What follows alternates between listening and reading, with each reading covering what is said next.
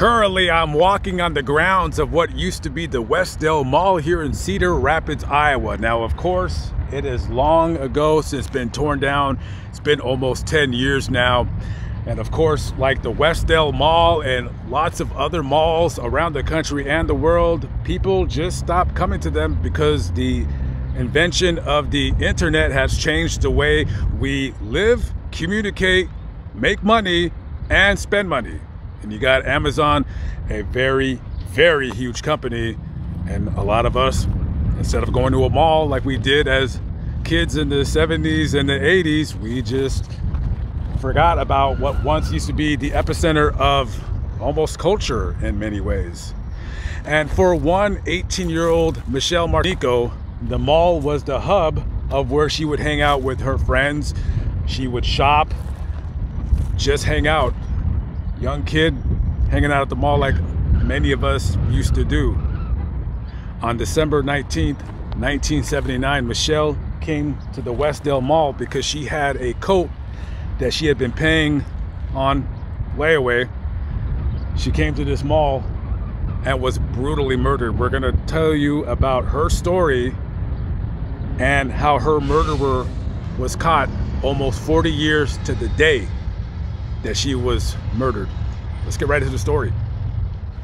Right across this grassy field is one J.C. Penney. This was once an anchor to the mall here where I'm standing. Christmas time in Cedar Rapids, 1979, and this place is gonna be a buzz. There's lots of people here Christmas shopping. Not too far from this location is the Sheraton Hotel. And there's a banquet party happening over there, and there's lots of kids attending.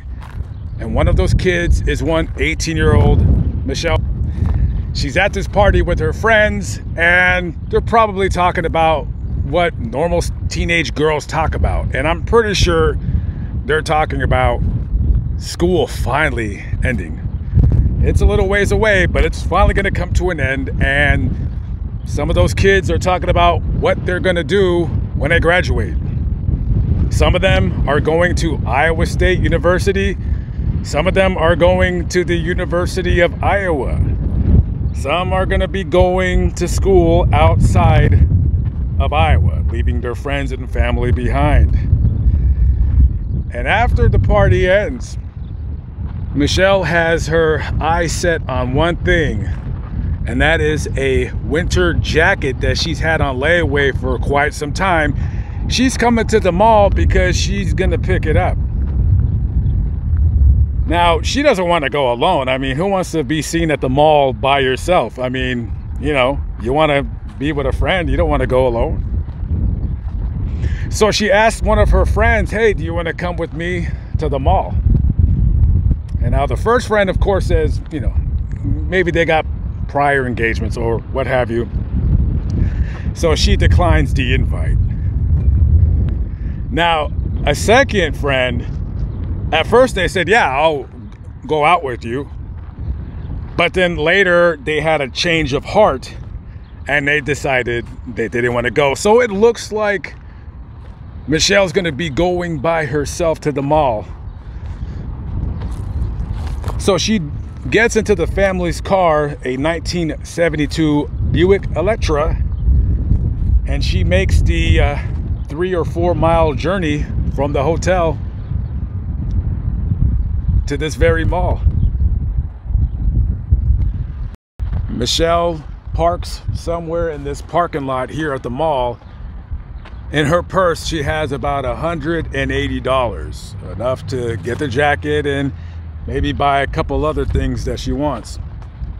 So she goes into the mall and business as usual. About 9 p.m., somebody notices a cute blonde girl near a jewelry store. Not sure where the jewelry store is. It was somewhere out here.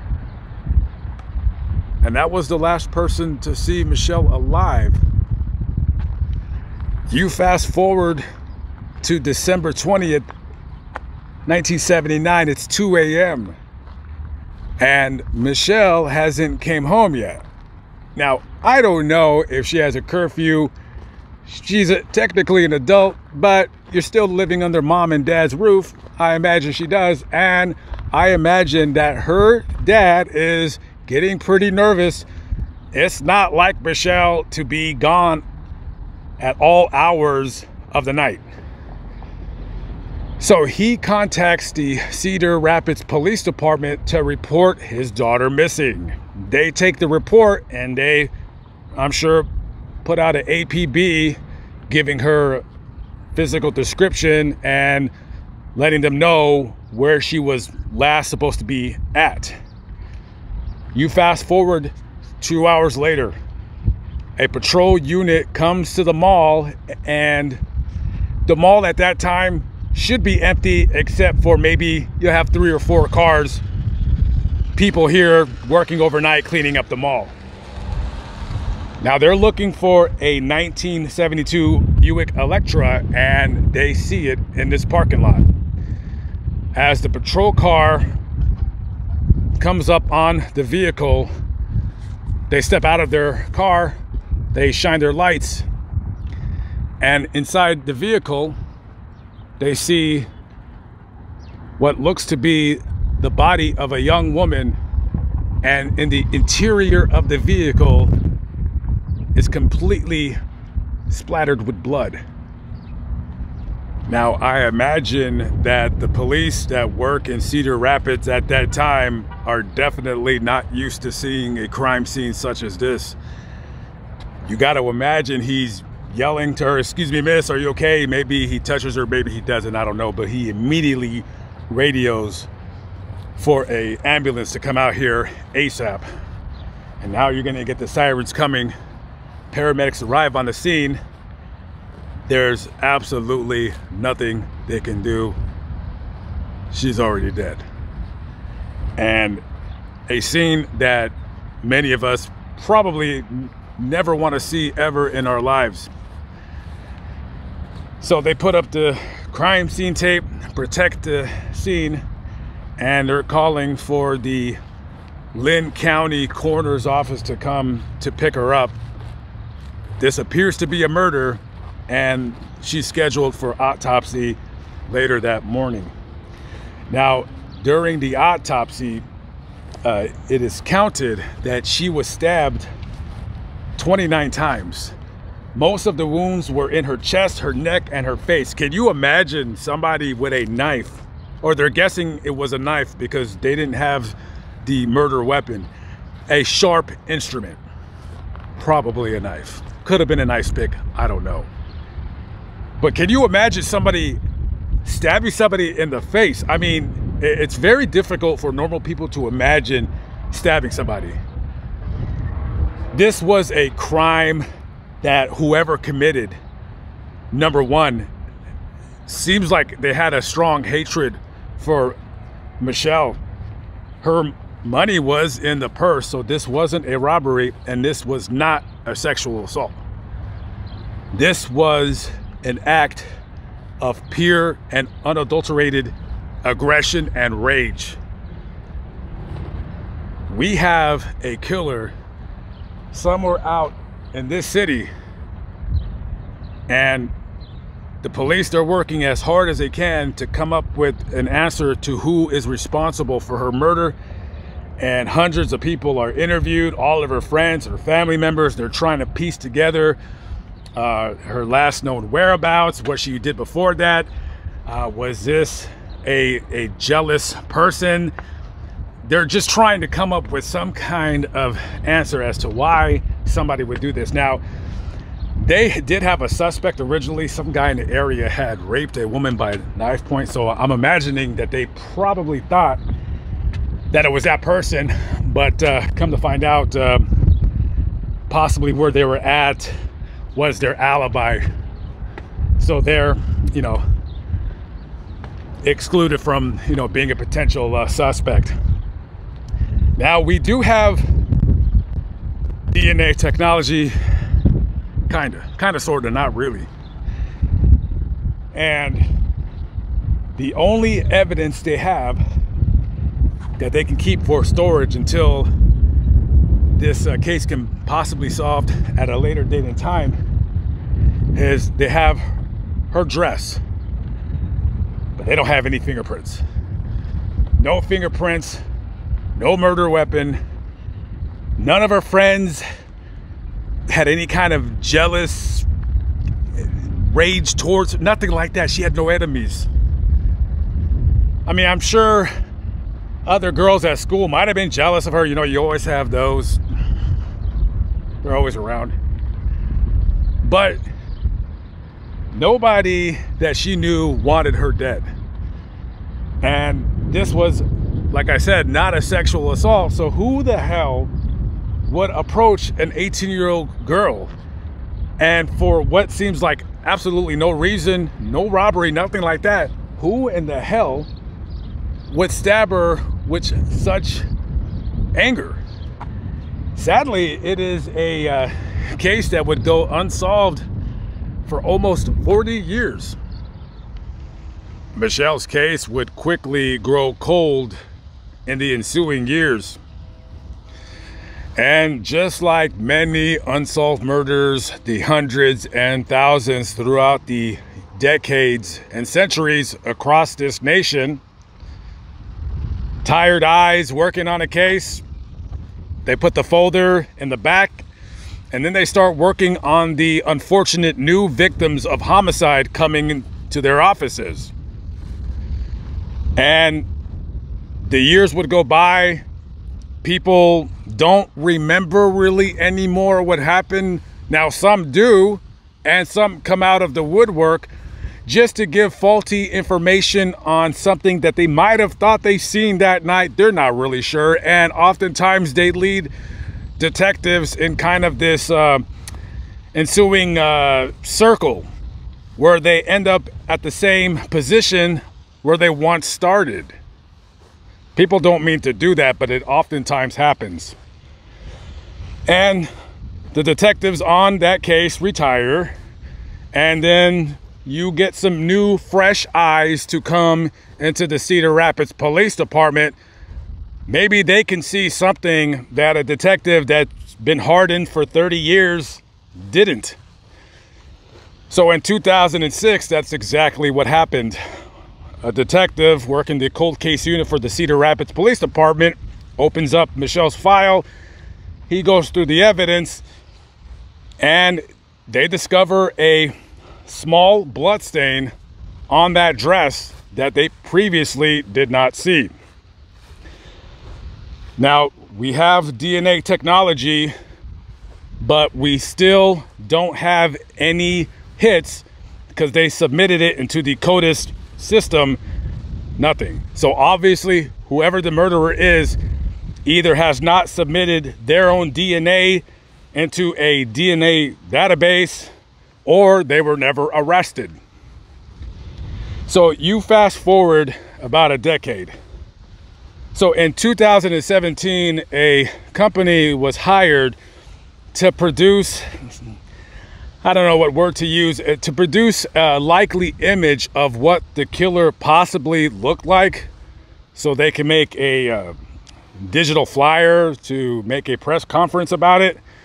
So this picture was put out, and you still really have nothing. However, you do have the technology called familial DNA, where now it is possible to go through your family's lineage to perhaps find Michelle's killer. 2018, the police department hires a genealogy company to submit the DNA to possibly see if anybody has, you know, put in their DNA in hopes of finding a long lost cousin or a brother, what have you.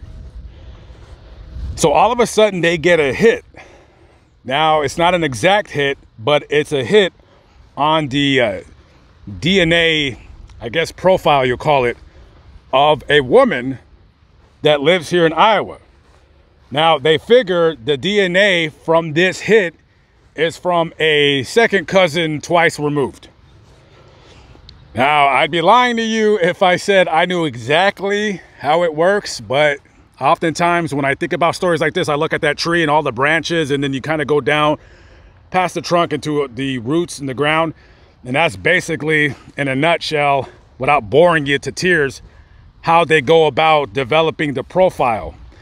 And I don't know how long it takes, but I'm pretty sure it's somewhat painstaking. But they get to work and they discover that the killer, from that unknown female's DNA that they're related to, is one of 3 possible brothers that live in Iowa with the last name of Burns. We know now that one of these 3 guys is the killer. We just don't know which one. We got to get the DNA from them somehow, in some which way. Now, I'm assuming that if you know one of the 3 men is responsible, now you got to get the DNA. So they probably dug through their trash or followed them. They were able to get the 3 DNA samples, because you just can't go up to a brother and say, hey, we don't have a court order, but can you give us your DNA? They could have done that. I didn't see it online, but who knows? But eventually they get the 3 DNA samples from the brothers. Now, one sample that they got that was an exact match was of one, I think he was either 68 or 69 years of age at the time, Jerry Lynn Burns. Jerry lived about 35, 40 miles north of here. He was the owner of a small powder coating business. I guess they were following him, and he was drinking out of a cup, and he threw it in the trash, and they grabbed the straw and they swabbed it for the DNA, and it was an exact hit. So they go to the court to get a search warrant to get his DNA. So they go to his business and they sit down and talk to him. And they ask him, hey, do you know about Michelle Martico murder? And he says, yeah, of course. And they asked him, well, did you know her? And he said, no, not at all. But of course I know about the story because it was big news down in Cedar Rapids. So they proceed to ask him where he was on the night of December 19th, 1979. And then they start cutting to the chase. They tell him that they have a sample of his DNA and it's an exact match. So they ask him, if we swab your mouth, is it going to be the same exact match? And he declines to submit to the mouth swab, but they got a court order. So they tell him, they say, you don't really got a choice. We're going to get your DNA either the easy way or we're going to do this a hard way. So what do you want to do? He doesn't have a choice. They swab his mouth. Now they got a couple units hanging out outside of his business. He ain't going anywhere. As soon as they get a hit, they're going to come back and gaffle him up. And I want to say the same day, don't quote me, possibly the same day. It was very quick. It was a hit. It was an exact match. They come, tell him, put your hands behind your back. You're under arrest for the murder of 18-year-old Michelle Martico. He was arrested exactly the same day, 39 years to the day of that murder. So he's quickly taken to the jail where he sits for the better part of the next, I want to say, 2 years. And eventually he goes to trial. His lawyers try to argue that possibly the DNA was there was some kind of cross-contamination. However, Jerry Lynn Burns said that he didn't know Michelle. He had never seen her in his life. So that kind of throws out their theory, because obviously he had close contact with her. So you're telling us you never seen her in your life, but your DNA, your blood, was on her dress.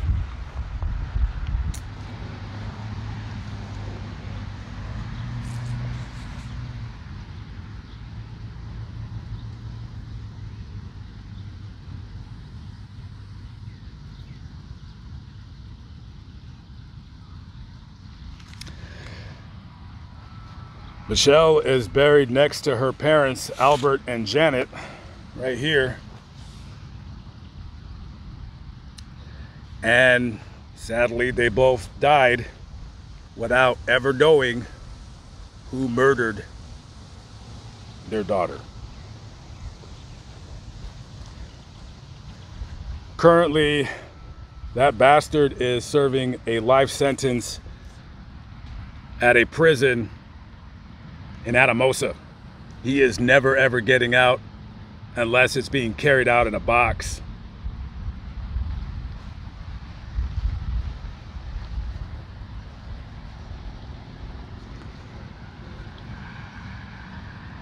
Why did he murder her? I have no clue.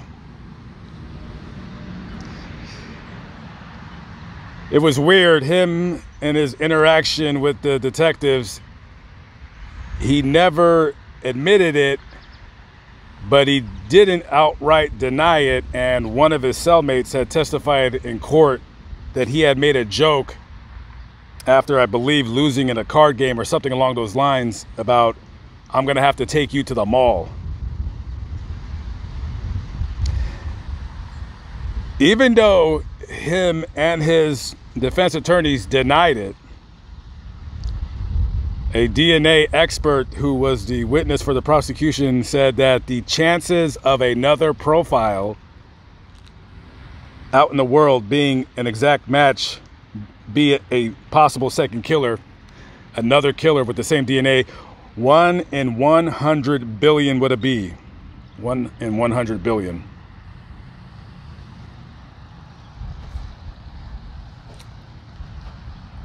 It took 39 years, but finally the killer was caught. Rest in peace.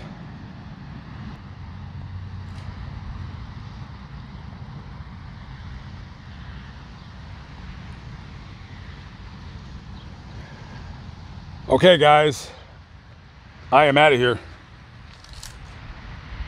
I will catch up with you on the next vlog. Peace out.